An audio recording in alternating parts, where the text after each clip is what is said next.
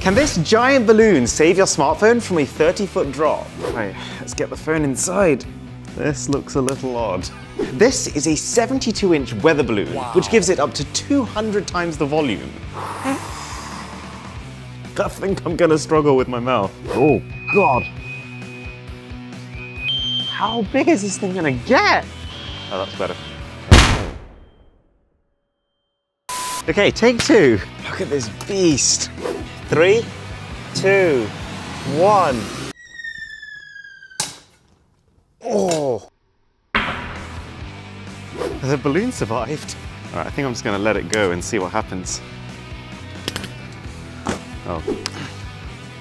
Oh my God, it's covered in chalk. Look at this, the screen is actually shattered.